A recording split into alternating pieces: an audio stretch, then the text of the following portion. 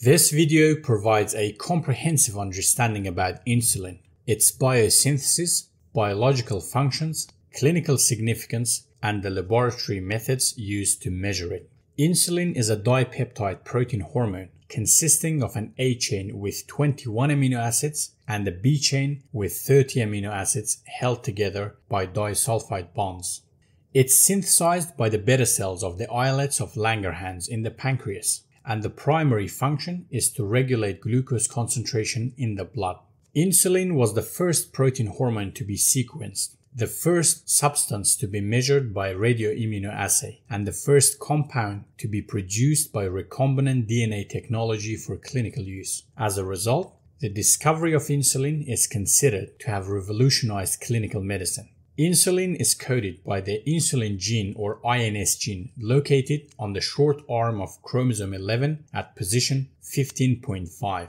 Insulin messenger RNA or mRNA is translated into a single-chain precursor molecule called pre-proinsulin that consists of signal peptide, B chain, C peptide, and A chain. As this molecule is moved across the endoplasmic reticulum, the signal peptide is cleaved by signal peptidase and the remaining chain is called proinsulin.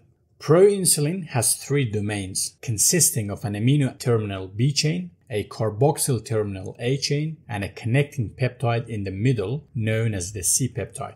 The C peptide domain is excised by specific endopeptidases and packaged with insulin into secretory granules in the Golgi apparatus. These secretory granules are released in the bloodstream upon stimulation of the beta cells.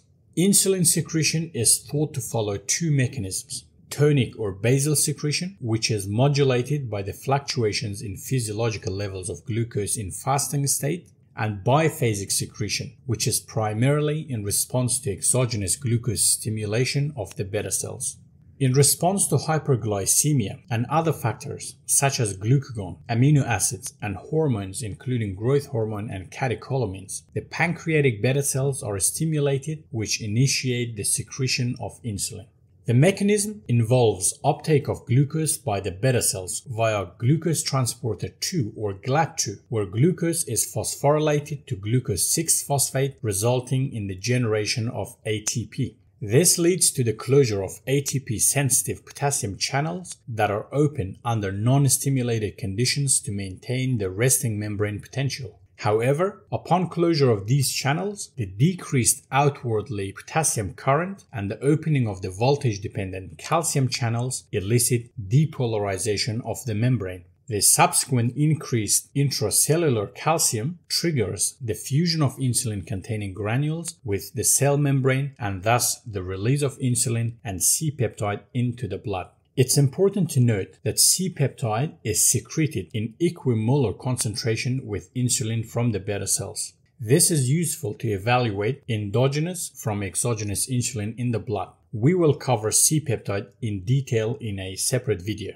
The main function of insulin is to metabolize carbohydrates, specifically to regulate the concentration of glucose in the blood. This is achieved primarily by the interaction of insulin with its receptors in the liver, skeletal muscles, and adipose tissues. In the liver, insulin reduces hepatic glucose production by decreasing gluconeogenesis, glycogenolysis, free fatty acid oxidation, and ketone production. It also promotes the uptake and utilization of glucose by increasing the expression of glucose transporters and activating glycolytic enzymes, as well as promoting glycogen synthesis to store the excess glucose. Additionally, when liver is saturated with glycogen, insulin promotes the conversion of excess glucose into fatty acids that are then exported from the liver as lipoproteins. This increases the very low density lipoprotein in the blood, which results in the formation and accumulation of triglycerides in adipose tissues. In the skeletal muscle, insulin facilitates the uptake and utilization of glucose by the myocytes for immediate use and promotes glycogen synthesis to store the excess glucose. Insulin is an anabolic hormone, and as such, it also increases protein synthesis by promoting the uptake of amino acids. In adipose tissue, Insulin facilitates the uptake of glucose by adipocytes to synthesize glycerol, which is then used to join with free fatty acids produced by the liver to form triglycerides. These triglycerides accumulate in the adipocytes and thus increase lipogenesis. In addition, insulin inhibits the breakdown of fatty acids in adipose tissue and instructs the body to use carbohydrates as energy source instead of fat. In summary, insulin facilitates the uptake and utilization of glucose by the body and storage of excess glucose in the form of glycogen in the liver and skeletal muscle. It also indirectly increases the formation and accumulation of triglycerides in adipose tissue. As a result, carbohydrate is used as the primary source of energy instead of fats, leading to increased fat accumulation in the body. Measurement of insulin is indicated in the diagnosis and differentiation of hypoglycemia, in the homeostasis model assessment for quantifying insulin resistance and beta cell function, in determination of insulin sensitivity with the hyperinsulinemic clamp, and investigation of diabetes and other metabolic conditions. Increased level of insulin may be seen in insulin resistance, which will be covered in depth in a separate video, type 2 diabetes, obesity, Cushing's syndrome, oral contraceptives, acromegaly, insulinoma, and hyperthyroidism. Decreased level of insulin may be seen in overt diabetes mellitus and disorders of catecholamines. Pre-analytical factors such as fasting, transport conditions, specimen handling, and hemolysis should be considered as they impact the insulin result. Grossly hemolyzed samples should not be used as enzymes released from the red blood cells degrade insulin in the sample. Autopsy or post-mortem specimen must not be used due to variations because of putrefaction, hemolysis, and clotting. The analytical methods for determination of insulin concentration can be divided into three categories, and they include immunoassays, chromatography methods in conjunction with mass spectrometry, and electrochemical biosensor methods. Immunoassays are a group of analytical techniques that are based on the selective binding between immunoglobulins or antibodies and antigens to measure the concentration of analyte in the sample. The analyte of interest is the antigen to which the specific antibody used in the assay binds. There are two types of antibodies that are used in immunoassays. They are monoclonal antibodies that have affinity to a specific antigen epitope and polyclonal antibodies that have affinity to multiple epitopes on an antigen. There are several types of immunoassays which can be classified into two main categories: competitive and non-competitive immunoassays. In competitive immunoassay, a known amount of labeled antigen is added to the assay to compete for limited binding sites, and the signal produced from antibody-antigen conjugation is inversely proportional to the concentration of the analyte present in the sample. In contrast, the only antigens present in non-competitive immunoassay is from the sample, and thus the signal produced is directly proportional to the concentration of the analyte present in the sample. Let's now go through the principles of some of these assays.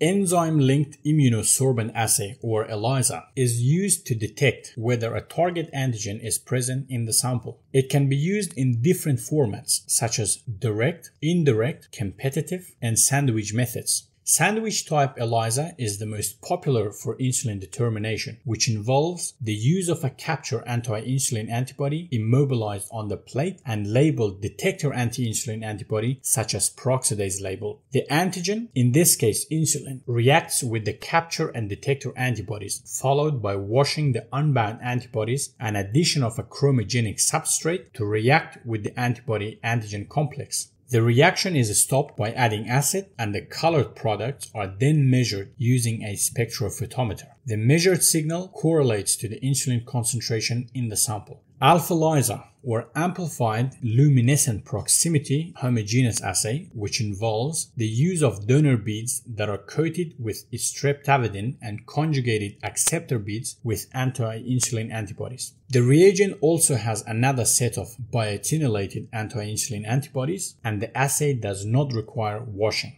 The biotinylated anti-insulin antibodies bind to the streptavidin-coated donor beads, and in the presence of insulin molecule in the sample, the donor beads and the acceptor beads are brought into proximity as both biotinylated donor bead bound anti-insulin antibodies and acceptor bead conjugated anti-insulin antibodies bind to the insulin molecule. When laser excited, the donor beads convert ambient oxygen into singlet oxygen, which reacts with the acceptor beads and cause a luminescent response that's then measured. The signal generated is proportional to the concentration of insulin in the sample. Homogeneous time-resolved fluorescence, or HTRF, uses two specific fluorescent dyes which are coupled with donor and acceptor anti-insulin antibodies and emit specific fluorescence when they come close to each other. In the presence of insulin molecule in the sample, the donor and acceptor anti-insulin antibodies bind to insulin and thus bring the two fluorescent dyes close to each other. When excited by light, the donor dye emits a fluorescent signal which is transferred to the acceptor dye and causes a specific acceptor fluorescent signal. This signal is measured and is proportional to the insulin concentration present in the sample. Chemiluminescence immunoassay involves the use of beads or plates coated with a specific primary antibody which will bind to the antigen, in this case insulin, present in the sample. A secondary detector antibody that is labeled with an enzyme is added which will bind to the antigen and form a sandwich antigen antibody complex. A luminol substrate is then added to facilitate a chemical reaction and cause the substrate to emit a fluorescent light which is measured. The measured emitted light is proportional to the concentration of insulin present in the sample. Radioimmunoassay involves the use of radioactive labeled antigens bound to specific antibodies in the reagent. When the unlabeled antigens from the sample, in this case insulin, is added, the insulin competes with the radioactive labeled antigens to bind to the anti-insulin antibodies and replace the bound labeled antigens. The replaced unbound radioactive labeled antigens decrease the radioactivity of the antigen-antibody complex, which is measured, and the radioactivity is therefore inversely proportional to the amount of insulin present in the sample. On-chip immunoassay is a microfluidic device which is recently developed and combines both immunoassay and enzymatic techniques for simultaneous measurement of glucose and insulin. There are different types of detection techniques such as optical, electrochemical, mechanical, and magnetic methods that can be used in the microfluidic device. The principle involves binding of labeled anti-insulin antibodies with insulin from the sample and reaction of glucose dehydrogenase with glucose from the sample in the presence of NAD+